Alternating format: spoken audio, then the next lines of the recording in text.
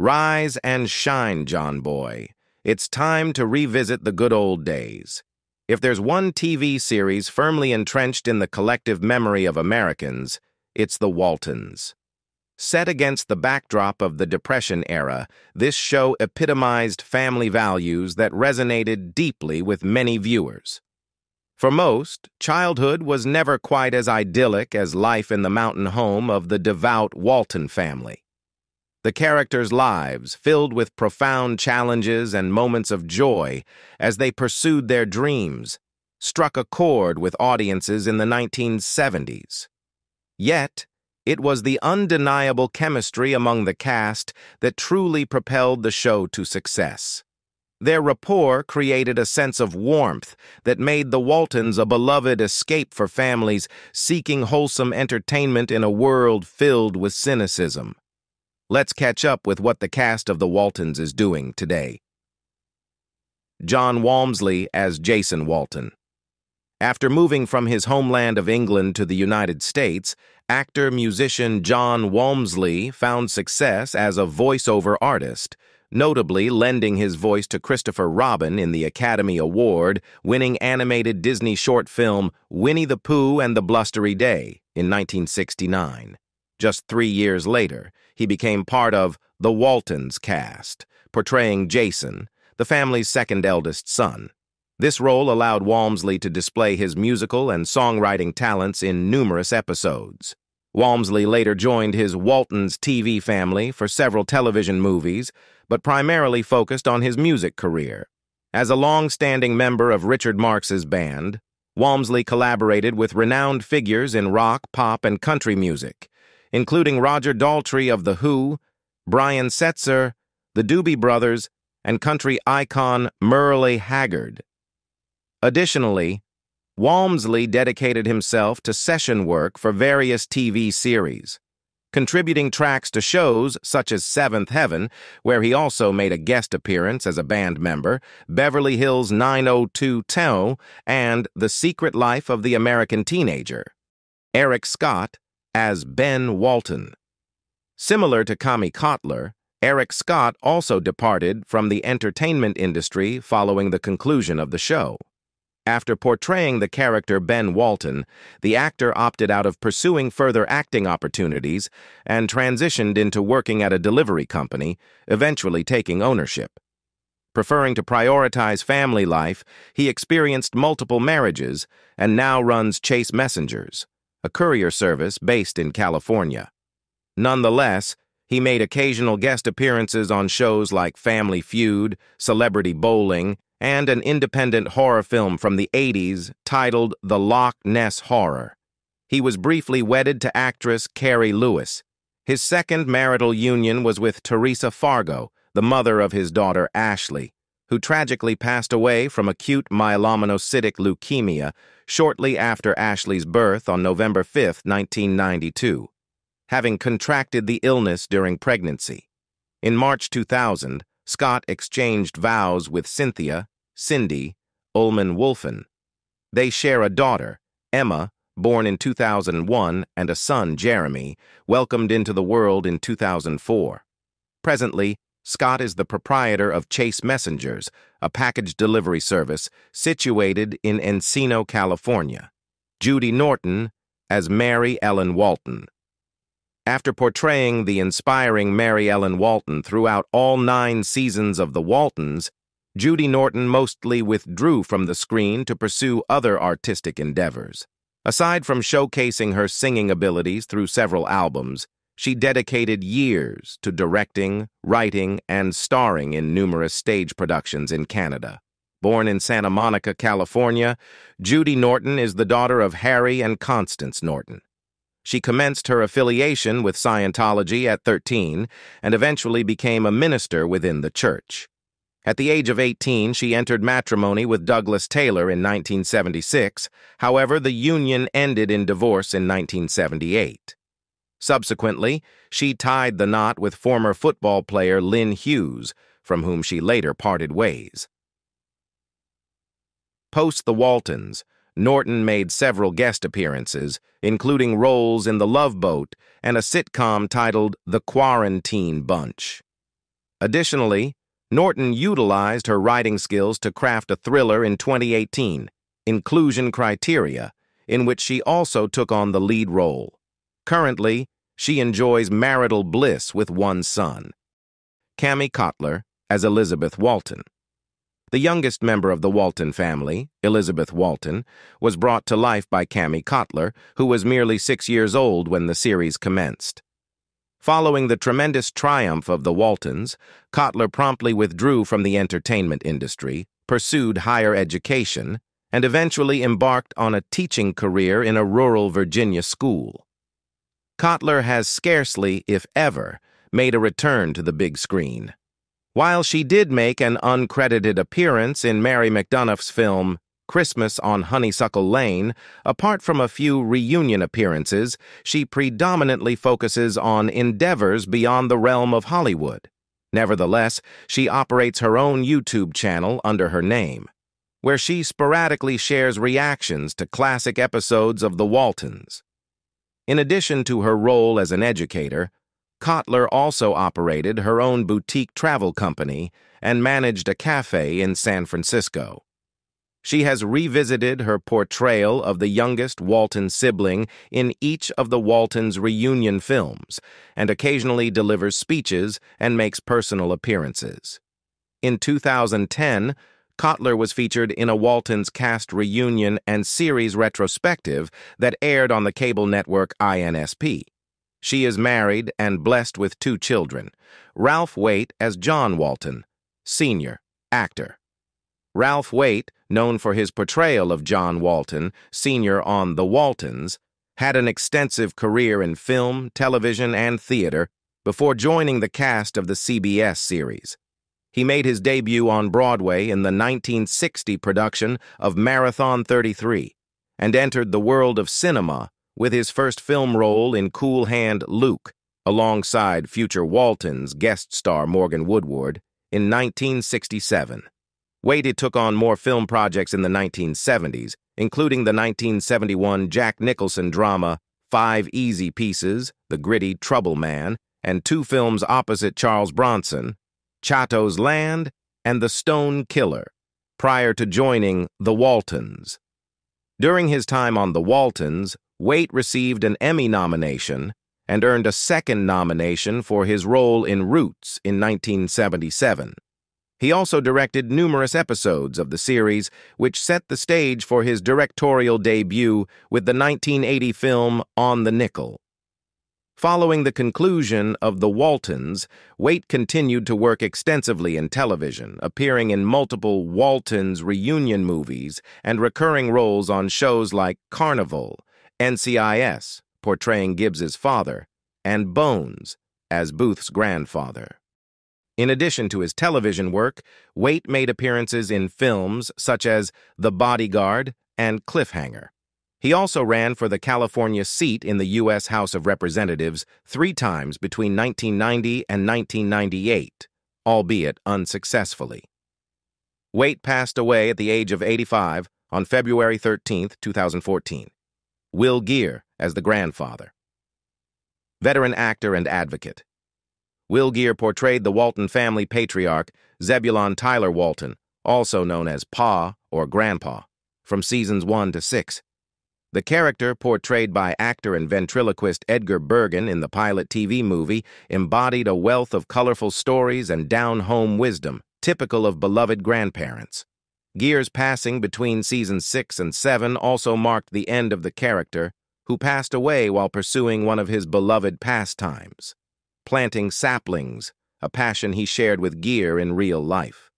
Will Geer initially aspired to be a botanist, but found his way to the stage in the early 1930s. A committed activist, Geer traveled across the United States alongside folk musicians Woody Guthrie and Burl Ives, even collaborating on an album with Guthrie in 1956.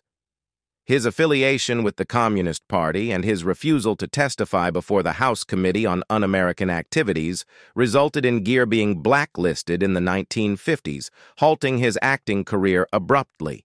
In response, He established the Wilgear Theatricum Botanicum, which showcased plays and performers supportive of fellow blacklisted individuals. Gear's career saw a resurgence in the 1960s, culminating in a Tony Award nomination for the 1963 musical 110 in the Shade. Prior to his iconic portrayal of Zebulon Walton, he appeared in numerous films, maintaining steady work on the series and in other television shows and movies until his passing at the age of 76 on April 22, 1978. Joe Conley as Ike Godsey. Holding the fort at the general store, post office, and auto repair shop on Waltons Mountain was amiable Ike Godsey, portrayed by seasoned character actor Joe Conley. Many of the storylines across the 172 episodes featuring Ike revolved around his union with Cora Beth Walton, Ronnie Claire Edwards, John Sr.'s second cousin, who, unlike Ike's outgoing and generous nature, was introverted and tenacious. Conley embarked on his acting journey as a youngster in radio productions, but paused his artistic pursuits for college and military service during the Korean War, where he sustained injuries. Upon his return, he resumed acting with a minor role in the 1950 film The Sound of Fury, while also managing his own real estate ventures. Conley was prepared to fall back on his secondary career when he landed the role of Ike in 1972.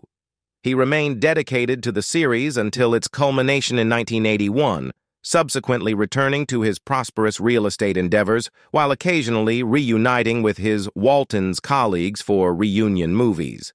Additionally, Conley made sporadic appearances beyond the Waltons realm, notably in Cast Away in 2000. Conley passed away from complications related to dementia at the age of 85 on July 7, 2013. Ellen Corby as Esther Walton. Ellen Corby, who portrayed Grandma Esther Walton, appeared as an adult in both The Homecoming and the Waltons series. Her blend of spunk, kindness, and family care in the show earned her 3 Emmys and a Golden Globe, marking the culmination of a lengthy and varied career in Hollywood, both in front of and behind the camera. Corby embarked on her acting journey in the late 1920s, predominantly in minor and uncredited roles.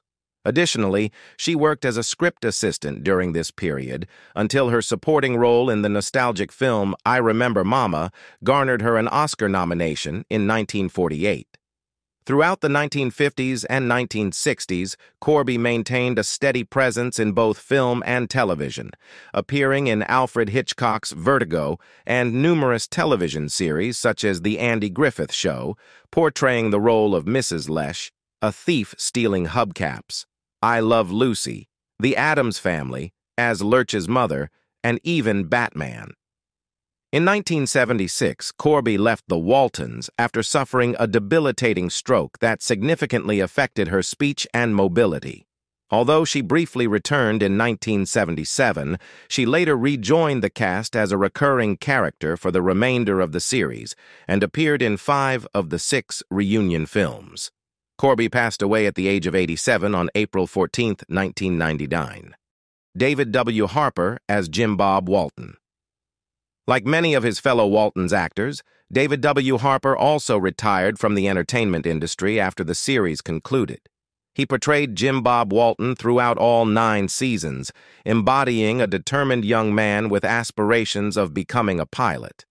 Harper made appearances in a CBS miniseries titled The Blue and the Gray, and had a minor role in Michael Ritchie's mystery comedy film, Fletch, released in 1985. After bidding farewell to his acting career, he pursued education and business. Harper now leads a predominantly private life, occasionally participating in various Walton cast reunions held over the years. Harper is presently inactive in the entertainment field, opting for a serene and secluded lifestyle. Nonetheless, he occasionally attends gatherings related to the Waltons, including cast reunions and events centered around collectibles and memorabilia. Following various job experiences, he enrolled in business studies. Ronnie Claire Edwards as Cora Beth Godsey.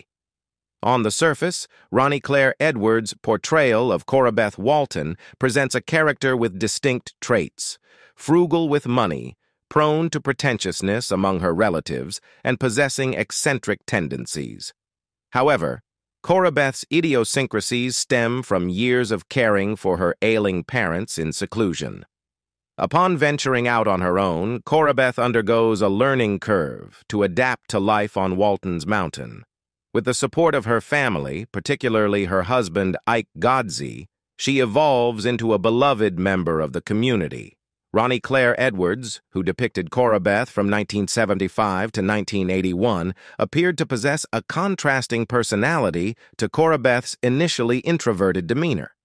In her earlier years, she toured with a traveling carnival across her home state of Oklahoma, serving as an assistant to a knife thrower and entertaining at mining camps.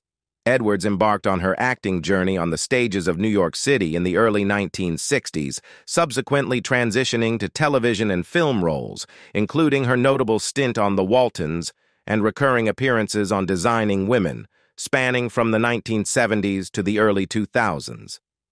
In 2007, Edwards retired from acting and redirected her focus to renovating homes in Los Angeles and Dallas, Texas.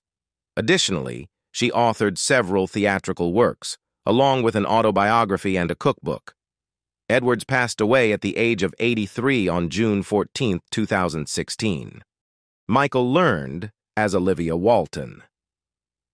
After portraying Olivia Walton, Michael Learned gained widespread recognition.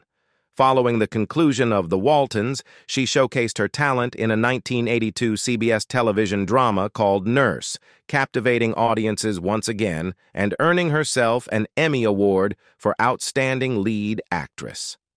Her portrayal in The Waltons garnered numerous Emmy nominations for Outstanding Lead Actress in a drama series, of which she won 3 out of 6 nominations.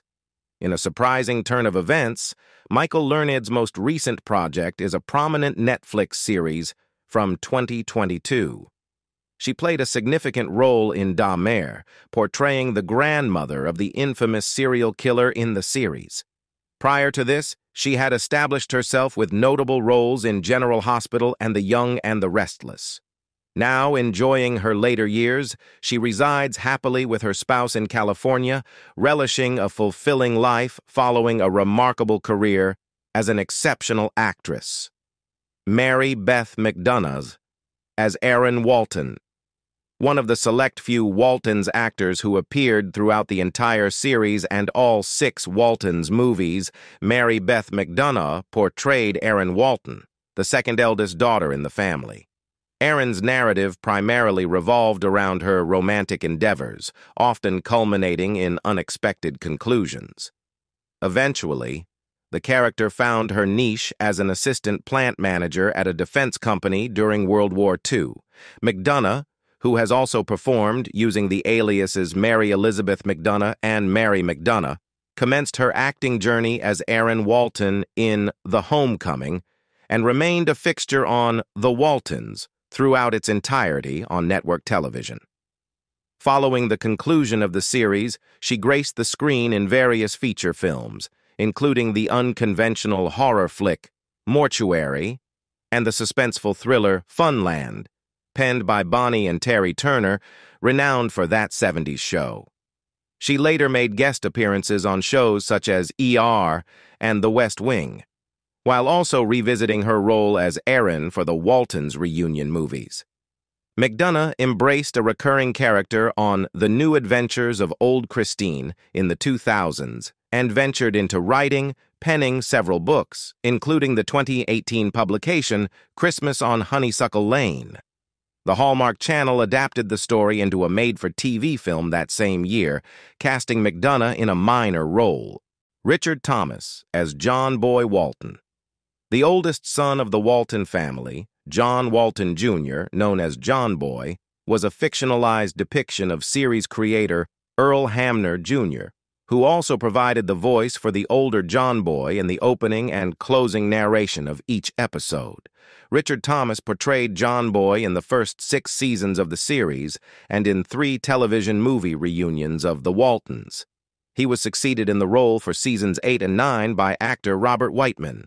Following his Emmy Award win and Golden Globe nomination for his portrayal on the series, Thomas maintained a steady presence on television, including appearances in TV movies and miniseries such as The Red Badge of Courage, Roots, The Next Generation, and the 1990 adaptation of It. He also participated in numerous stage productions, including performances on Broadway in 5th of July, David Mamet's Race, and a 2017 rendition of The Little Foxes, which garnered him a Tony nomination. In recent times, Thomas has kept himself occupied with recurring roles on shows like The Americans, Billions, and NCIS New Orleans. He made a return to feature films after an extended hiatus with a role in the 2021 Netflix drama The Unforgivable, alongside Sandra Bullock. That was a delightful journey back through memory lane.